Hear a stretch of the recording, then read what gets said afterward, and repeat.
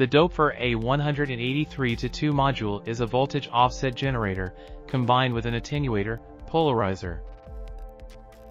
The module has two knobs, a switch, one input and two output jacks.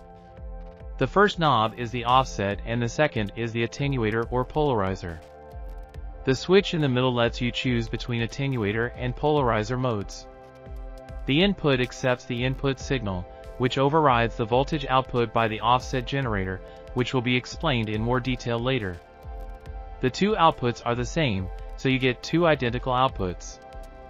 Those two outputs have the voltage by the offset generator, the range of which can be controlled by a jumper on the back of the module between 0 volts and plus 5 volts, or between minus 5 volts and plus 5 volts. This can be done by using the jumper JP3 on the PCB. The lower position will be between minus 5 volts and plus 5 volts, and the upper position will be between 0 and plus 5 volts. As usual with Doepfer, users are given the opportunity to modify the module with some electronic knowledge. In the case of this module, by replacing a resistor on the PCB, additional ranges will be available. When the switch is in the attenuator position, the second knob, attenuator, acts simply as an attenuator.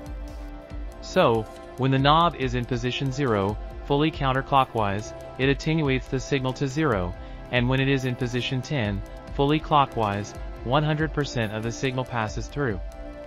And if the switch is set to polarizer, the second knob, attenuator, will act as a polarizer, with 0 signal level represented by the middle position of the knob.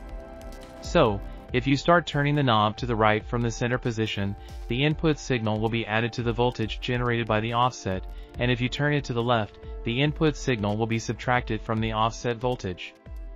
In polarizer mode, the amplification range is between -1 and +1, while in attenuator mode the range is between 0 and +1, which can also be modified by changing a resistor on the PCB. So, this module performs three main functions. Offset generator generates constant voltage, attenuator controls signal amplitude, polarizer controls amplitude and reverses signal. See how it works with an LFO. We've already seen how the attenuator works in the previous episode, now we're looking at a quick patch. The offset range of the module is currently set between -5 volts and +5 volts using the jumper at the back, so the 0 volt is in the middle position of the offset knob. The sine signal from the LFO is connected to the first input of data, shown by this green line above, and is fed from the first output of data to the input of the A183-2. The output of the module is connected to the second input of data, shown by the blue line. Since the attenuator knob is in position 0, it reduces the incoming signal to 0. As you start turning the knob clockwise, the signal will increase until you reach position 10, so 100% of the incoming signal strength. We looked at this in the previous episode, now let's see what other changes we can make using offset. Since our module is now in the -5 volt and +5 volt range, the offset knob sends 0 volts to the outputs in the center position, -5 volts counterclockwise, and +5 volts when turned fully clockwise. First, let's see what happens when the LFO signal is sent to the input and the switch is in attenuator mode. The offset knob is set to the center, where it sends 0 volts to the outputs. Since the attenuator knob is set to 0, it does not pass the signal from the input. As we start to turn the attenuator knob to the right, our signal appears, reaching 100% at position 10. Now let's see what the offset knob does.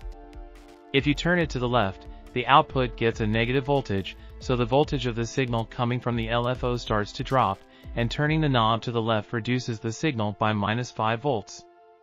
As you can see, the LFO signal was initially moving between -5 volts and +5 volts, now it is moving between -10 volts and 0 volts. Let's reset the offset to the middle position and see what happens when we start turning to the right.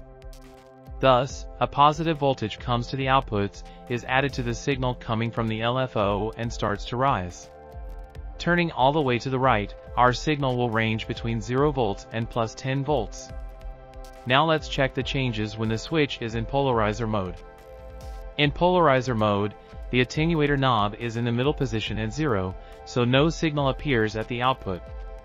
As soon as we start turning the knob to the right, the LFO signal appears, turning all the way to the right, reaches 100% signal strength. And if we also turn the offset knob to the right, a positive voltage is added to the signal, as we can see. Fully clockwise adds plus 5 volts. And if you turn it to the left, a negative voltage arrives, turning the knob all the way to the left is -5V.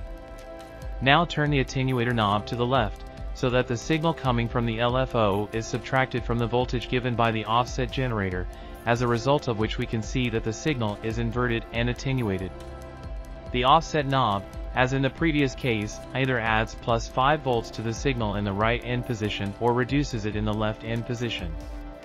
And what is all this good for? Well, as in the modular world, this can only be limited by imagination, since we can reduce the signal strength, deliver a constant voltage, shift and invert in both positive and negative directions relative to the x-axis. One of the most common patches where we can take advantage of these features is the control of the VCA. Since with a CV signal controlling the VCA, it is not necessarily useful if our signal drops below 0 volts and stays there for half a phase. So, we just add a few volts in the required amount and the signal stays between 0 and the positive range we have determined. So, as you can see, it's mainly used for adding or subtracting voltage, so you can control your signal above or below 0 volts, but as with everything in the modular world, the possibilities are endless. I hope my video has helped you learn new things. If you have any questions or suggestions, please post them below in the comments section. If you would like to see more tutorial videos, please help my channel grow by liking and subscribing. Thanks for watching, see you next time.